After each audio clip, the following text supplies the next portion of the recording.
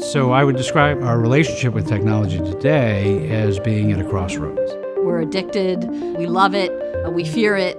We all expect to know more, read more, have more. And the amount of communications that you have to deal with, it can sometimes be overwhelming. The thread that we have to make sure that we maintain is that thread of human connection.